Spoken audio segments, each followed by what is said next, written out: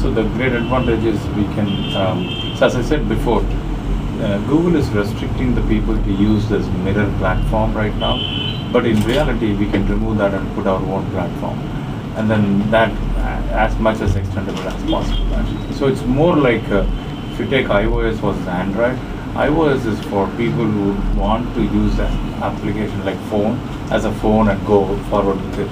But most of the Androids are, you can configure 1,000 things actually. But the pain is you don't never configure 1,000 things. You use configure 2 things. So the mirror API is to limit them to smaller and frequent things like you take a photo, you take a video, you want to share it and like immediately use it. But for our healthcare, it's much more extended actually, much more larger effort. So we are using the Hangout, the built-in technology, some of them.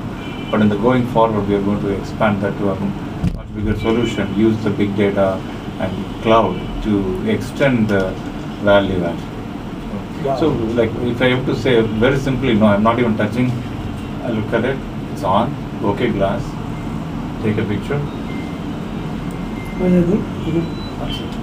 It takes a picture of what you're looking at. Yeah, we can all see it. You can see it there.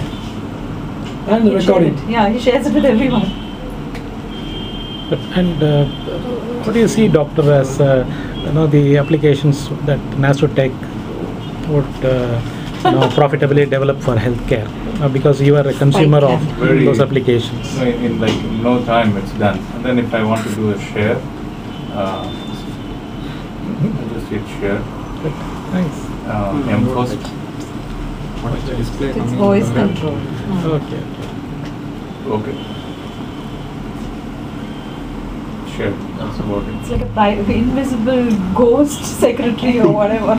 It's pretty meaning.